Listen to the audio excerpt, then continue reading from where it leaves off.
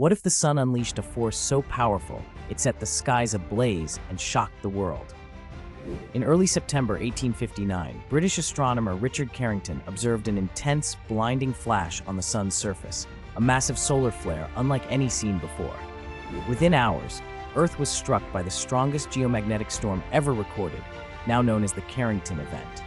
Auroras, usually confined to polar regions, erupted in vivid reds, greens, and purples, lighting up skies as far south as Cuba and Hawaii.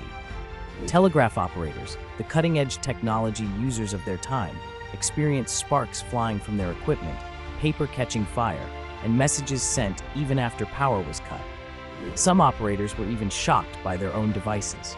The Earth's magnetic field was violently disturbed, revealing just how vulnerable our planet is to solar activity. If a similar event struck today, it could cripple satellites, power grids, and global communications, causing widespread chaos. The 1859 Carrington Event remains a powerful reminder that while the sun sustains life, it also holds the potential to disrupt civilization in an instant.